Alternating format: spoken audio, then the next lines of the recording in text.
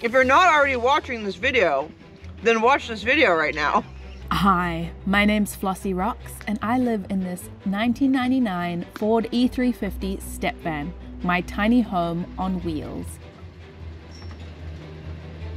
I'm driving all the way out here because I'm about to go for a swim. Imagine yourself on a deserted island, but not a tropical one, up in the Pacific Northwest.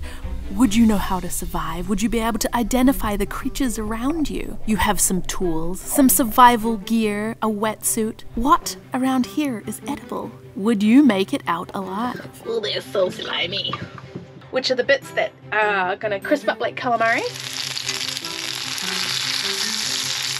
I remembered when I went to bite it in half that you said it was like calamari. So then I just put the whole thing in my mouth. Yeah. At its simplest, this is why I live in a van. All right, we are moving on to check out another spot, leaving the lake and heading to the beach. It'll be interesting to see if it is windy and if we can use our vans as shelter from the wind, but I have directions loaded up back onto the dirt road. I'll see you soon.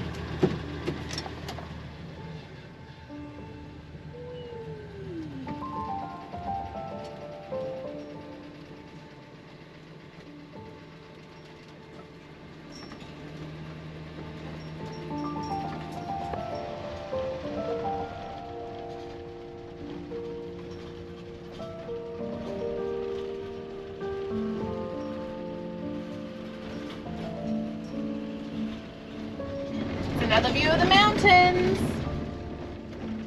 There are snowy peaks.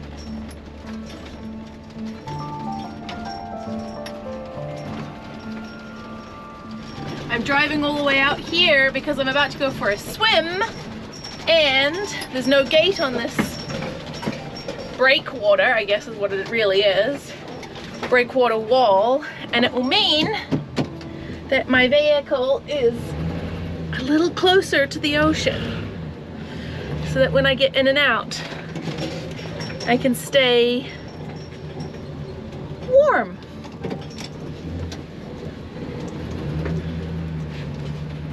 Feel like I'm racing the tide a little bit, but it'll be worth it and I'm going to really enjoy being in the ocean.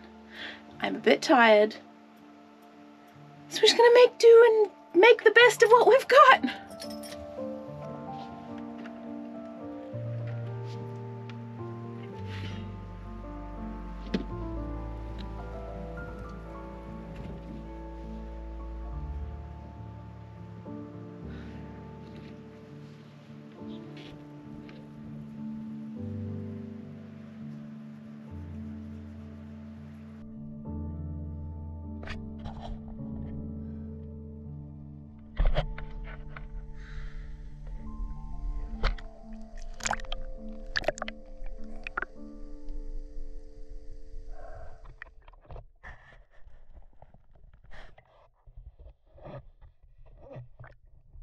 Freediving, the art of exploring underwater without an oxygen tank, using only the oxygen one can hold in one's lungs, lowering one's heart rate as much as possible, feeling into a relaxation, meditation headspace, holding one's breath and diving to the depths as far as one feels comfortable. Each 10 feet, another atmospheric layer of pressure on top. From very, very floaty and buoyant, the weight belt helps get me underneath the surface, sinking down 10 feet, 20 feet, 30 feet, and sometimes further. Below the surface lies a host of other creatures, another world, different plants, different beings. To me, this feels like this other planet, this other magical universe, which I sometimes get to visit. The more and longer I can hold my breath, the longer I can visit, like a magic spell, where one wrong move and the spell is broken and I have to return to the surface. I get a limited amount of time to visit and see as much as I can and bring my memories, these videos, these little snippets to the surface with me to show you. Plumose anemones. The giant plumose anemone can live to be very old. To me, they look kind of like an underwater palm tree. Sometimes they live even up to 100 years. These anemones can be some of the world's tallest polyps. When threatened, an anemone can contract, shrinking and hiding the oral disc. A hooded nudibranch is easily recognizable by its uniquely large, tentacle-fringed oral hood. Nudibranch uses its flexible hood to capture prey, such as zooplankton, jellyfish, and even small fish. Here, you can see the hooded nudibranchs and their egg ribbons, and also a little frosted white and orange nudibranch. Nudibranchs can also swim by flexing its body back and forth. Nudibranchs are often found on rocks, eelgrass, kelp, and in the low intertidal and subtidal up to 37 meters deep. They extend this freakishly large head in front of them and around ambushing prey, the slug version of a sneak attack. The little Dumbo ears are actually called rhinophores, and they are what the nudibranch uses to smell. Did you know a group of hooded nudibranchs is called a bouquet? There you have it. A sea slug that looks like a cross between a dinosaur, a jellyfish, and did you know it also smells like candy? They produce a watermelon-like scent. It's no coincidence that they smell like fruit. They use a diversity of smells to attract their prey. Giant plumose anemone primarily eat plankton and other microorganisms. They use their tentacles to reach out, grab their prey, and bring it towards their oral disc where they consume it. The moon snail, named after somebody called Lewis, don't know who he is one of the largest and most common moon snail species found on the BC Central Coast, measuring up to 14 centimeters or larger across.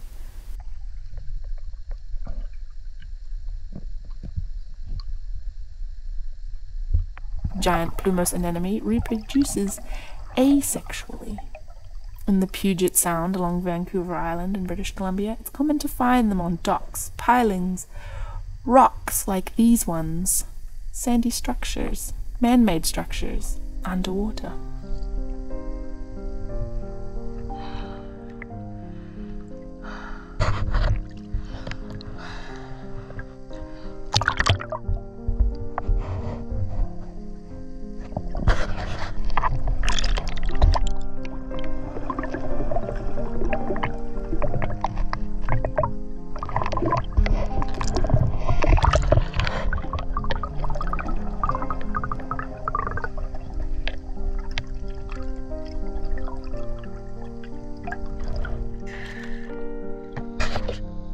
The moon snails lay an egg casing, or a sand collar, as a round curvature of the animal's shell where the eggs are laid. The casing is made up of sand and eggs, held together with a jelly-like substance, with the eggs sandwiched between the sand layers, and they are laid between April and September and will stay in the collar until they hatch 6 weeks later. The moon snail is pretty unique in the fact that it drills a characteristic beveled-edged hole through the shell of its prey using a radula. You'll often find clamshells washed up on the beach with these signature round holes in them. If you ever see these sand casings or egg collars on the beach, remember these are not trash. Educate others around you. Sometimes they get picked up and thrown away, people thinking that they are tire or trash. No, these are the eggs of the moon snail. Apparently moon snails are also edible. I have not yet tried one, although I have found several recipes on the internet. I plan to give this a go sometime in the future when I have the time and space. I'll do some more research in the meantime to find the best method of preparation and the time and season that is recommended. This time, instead, I happened upon an abundance of sea cucumbers. Much like earthworms on land, sea cucumbers move slowly across the sea floor, scooping up organic matter, breaking it down and expelling it so that bacteria can continue the decomposition process. This skill has earned the sea cucumber the humble name of vacuum cleaner of the sea. They breathe through their anus. But breathing. Only harvesting from a place where I can see that there is a plenty and healthy population to support what remains. Sea cucumbers take a large amount of preparation, but are actually a delicate, tasty treat that tastes and is of the similar consistency to calamari. They require some preparation, cleaning out the insides, which I'd prefer to do in the ocean so that I don't end up with their innards all over my wetsuit or bag or van. Whew. I am just out of the water, and it is a little squally, a little rain showery. Perfect moment to get out. And I'm pretty excited because I finally found a place that is quite exciting with life. Like, I've seen places way more amazing, and I've never ceased to appreciate what's right in front of me. I've been noticing that a lot of the places that are vehicle accessible are often in the mouths of estuaries and rivers, which makes sense. We've got mountains here and a lot of low-lying land, so there's a lot of fresh water intersecting with ocean water. But here I saw an enormous amount of sea snails and sea cucumbers and varying types of little and medium-sized crabs, which is really cool. And so with the abundance of sea cucumbers, I was like, okay, this is the perfect opportunity to take a couple. I forgot 3, I actually picked up 4, but I must have dropped 1 along the way. And try making what I would name as sea cucumber calamari. It's the kind of, feels like the closest thing I can describe it to. So I have it. I need to finish getting changed, or just move everything over to camp where Amanda is and then get changed. Actually, I might do that. It might be easier. Then I have to prep the sea cucumber because they are not a one-stop shop necessarily for eating. There's some preparation required, and I'm quite excited about it. It should be an interesting experiment. I've seen several outdoor chefs and people who are freedivers and ocean lovers who also like to harvest their protein sustainably from the ocean, eat sea cucumbers. I've had it once before myself and it was really delicious. So I'm excited to do it again, try it more often. Yeah. It feels really important to me to know that there's an abundance of a thing in an area before I even take any, and this was the case, and I've been waiting for this moment, so it feels really special to have maybe hustled a little bit to get here and get in on the low tide, even though it's late evening, and I may or may not get in tomorrow. Like, tomorrow's low tide I think is 6:40, close to 7 o'clock. 7 p.m. So maybe we'll see. Hey, look,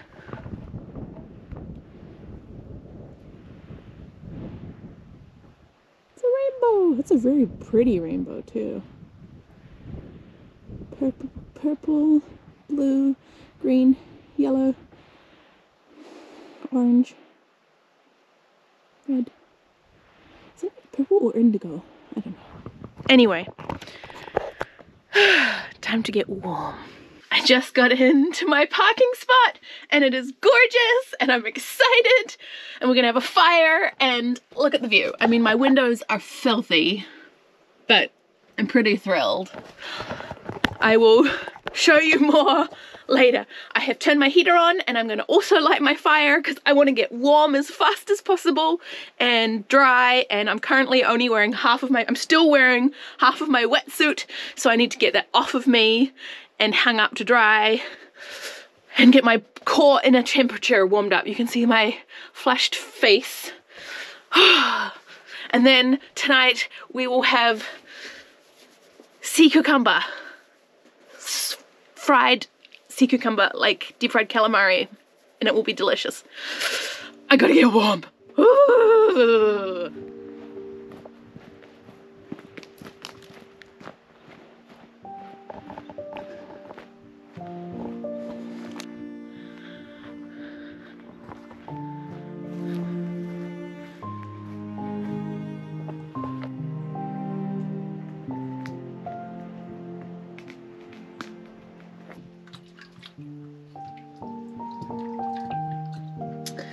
Oh, they're so slimy.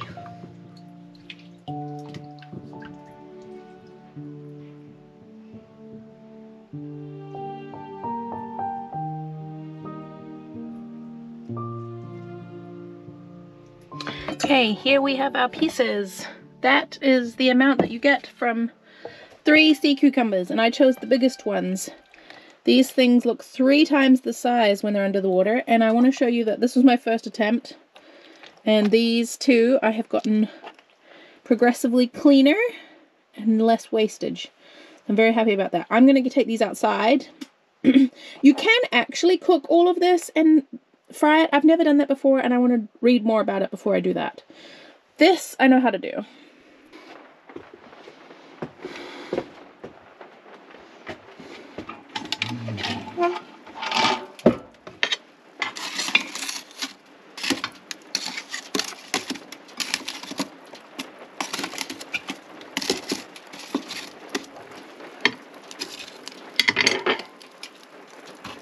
Oh, is it gonna fit? Yes. Just. That was lucky.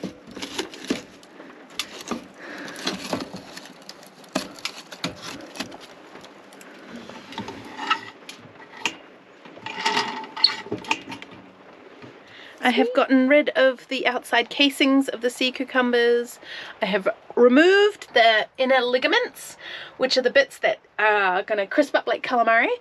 Next, I want to get out an egg and some panko crumbs and some oil, and then we're gonna heat up our fry pan really hot and hopefully do a little fry up, and it's gonna be a mwah, mwah, mwah. Olive oil, panko.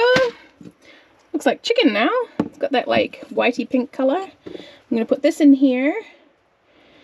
Wonder if we need to flour it. Egg, flour than panko? Or just egg and panko?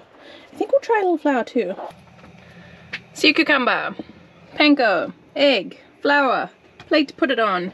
This is some food left over from lunch. We have some rice, and I'm going to put some limes and lime juice on top of it. So let's give this a go. Let's get started. I have got the fan on, so it's a little noisier in here because I'm trying to keep the humidity down in here. But I'm gonna start frying up now. Let's give this a go. I think it goes. Flour. Give it a coating of flour. Coat it in egg. Coat it in panko. Okay, maybe we turn that up a little bit. Oh yeah. All right, let's quickly see if we can get all of this done. Better I got at it, the pieces got bigger.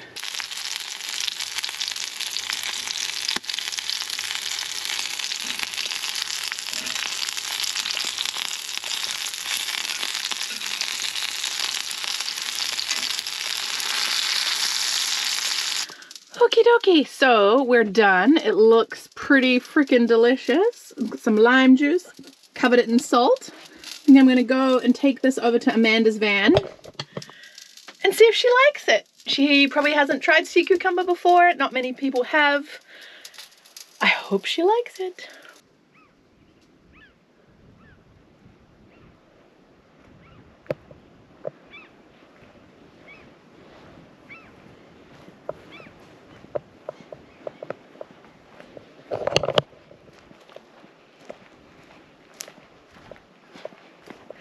Knock knock. Hello. I come bearing food for food. Okay, so we have sea cucumber battered in egg and flour and panko crumbs, and it is salted, and there is lime juice. Okay. You can try it with, without. Tell me what you think.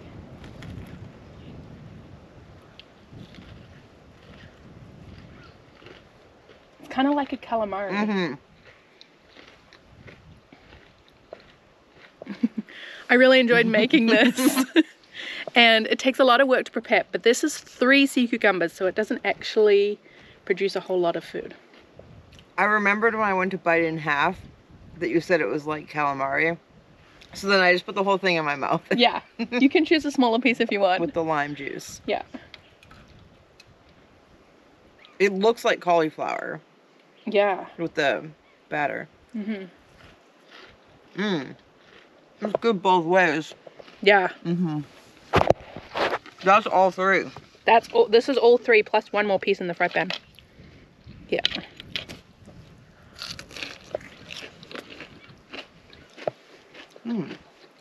That's not what I would expect it to be like. Is it this is like a whole cucumber? No, they're individual tendons from within inside of it, and you scrape them off the inside of the middle of it.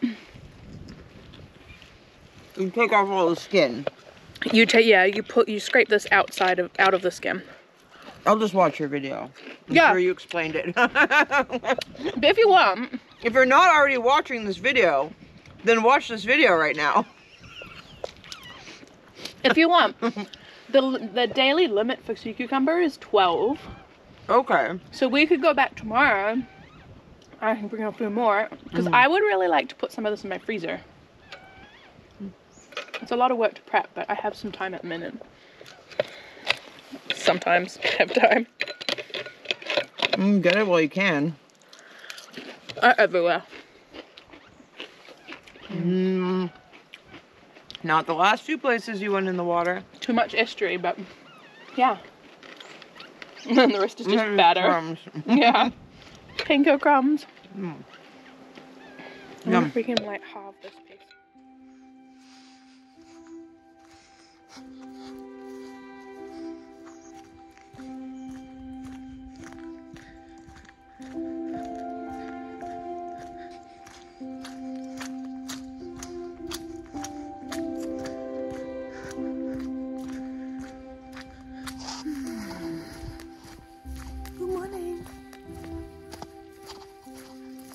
I don't have many days left now before I leave.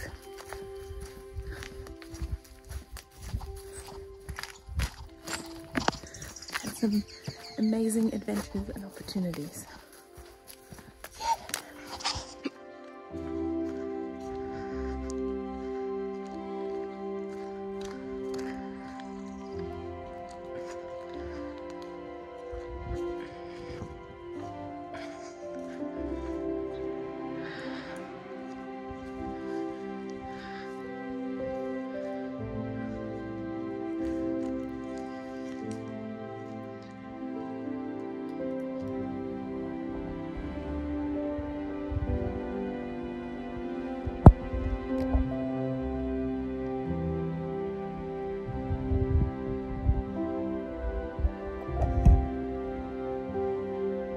So majestic.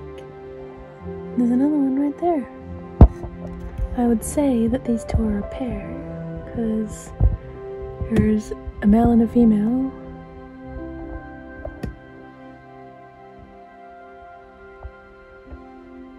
Oh, they're right by the van! It's just pretty.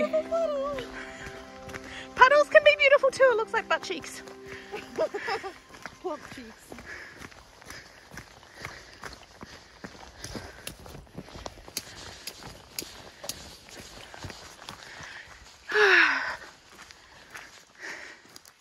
Silly little walk for my silly mental health. There must have been another bridge over there too. I don't think that was a bridge site though. Modular bridge. That's so funny.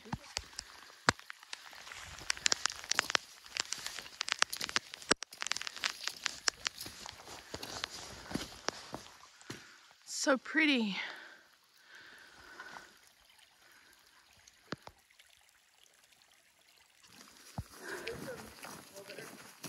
Pardon? Elderflower. Oh yeah. Sorry, I can't hear you with all the crinkly noises of this hood. Oh yes, because it's grown over and look how beautiful and mossy it is now. Like it's a little wonderland.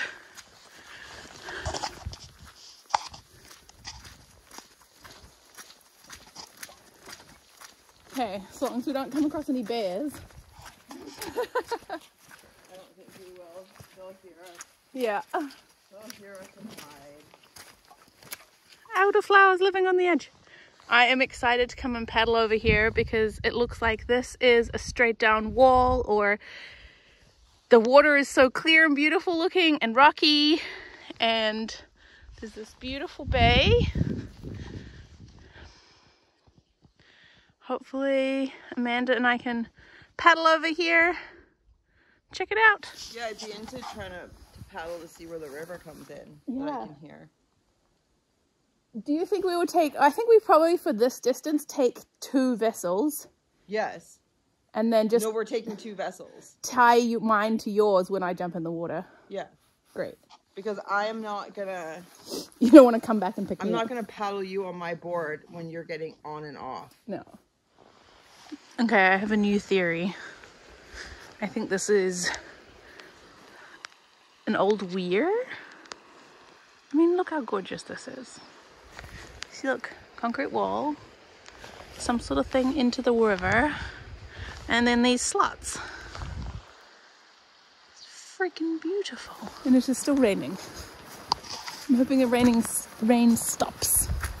I want to go for a paddle and dive again further around the coast. Thanks so much for joining me on this wonderful episode where I had an absolute blast diving, observing all of these beautiful marine creatures, and preparing and eating sea cucumber. Next week is a little bit more dramatic. We face off with one of nature's giants. Okay, good. Oh, my heart rate. Okay, I guess that's the end of this road. I think that was like 10 meters when I saw it. I was like, oh, that's a black. Ooh, that's a big black thing. We're not getting to that though. Nope.